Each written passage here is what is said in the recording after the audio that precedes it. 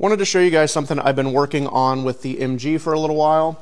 So I like to keep the battery maintained in between runs, but to do that, how it was you had to take all of these bolts out, take the cover off, put a charger on it to maintain, then before the next run, you'd have to put this cover back on. Just a lot of extra work to maintain the charge. So what I'm doing is I got this Quick Connect, and our charger has the corresponding connector on it, and then I couldn't find a good spot where I wanted this to be out of the way and looked how I wanted it to look. So after looking around the car for a while, the best place I found that would look cool, be out of the way, and not affect much else would be the tail light.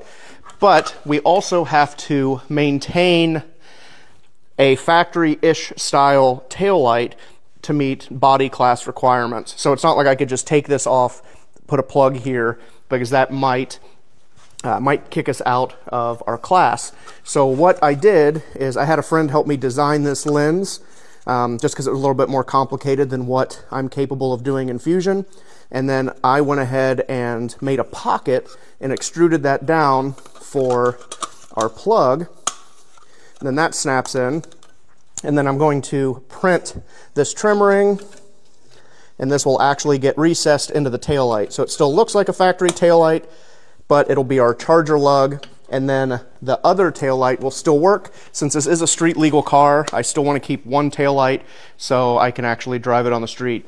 But yeah, I thought that was just really cool to make this fake tail light that would accept a charger port and just make keeping the battery maintained much easier, and just be a trick little part that kind of stands out but blends in.